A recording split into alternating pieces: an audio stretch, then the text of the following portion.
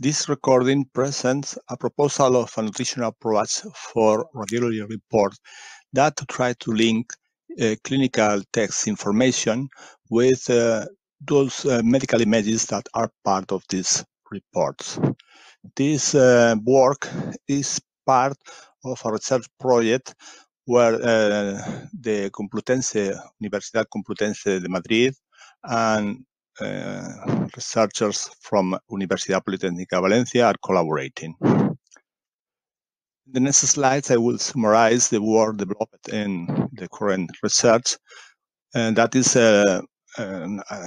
located in the context of the clinical annotation, that is adding information, in this case for radiology reports. So the main purpose is to provide physicians and radiology staff with technological infrastructure able to support the different annotation processes from an instructional perspective. The main tools used in this work are CLAVI as a system to retrieve medical information from multiple databases and convert them in different data collection. This data collection will be used by an annotation plugin called CARS that will enable the instructional deployment of this collection retrieved by CLAVI and making them as available educational resources. In the next slide, I will structure the annotation, the proposed annotation approach in 5 steps. First, we define a clinical report as a basic structure of images and textual description where the main findings of the report are written down.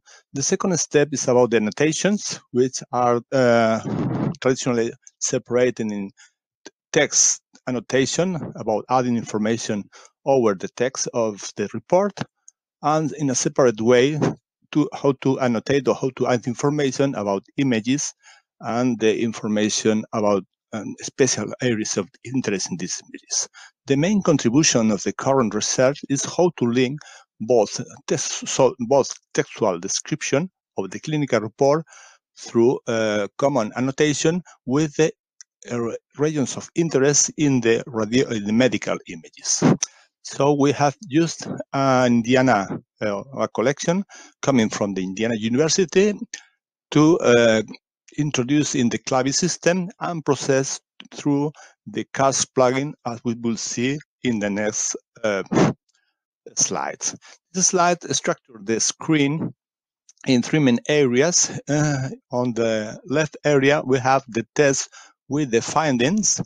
For example, the hair size abnormal, that's the same example before, as mentioned before. And another area is the right area where the images are represented or displayed. And we have in the middle an area where certain terms of UML's vocabulary can be introduced to link both parts, the text that is part of the radiology report and the images. So in this way, the user can learn to associate this information, and using this kind of plugin, we can test the knowledge of the users in this topic. Currently, we are developing several experiences to test the instructional value, and we hope to display the results of these experiments in future works.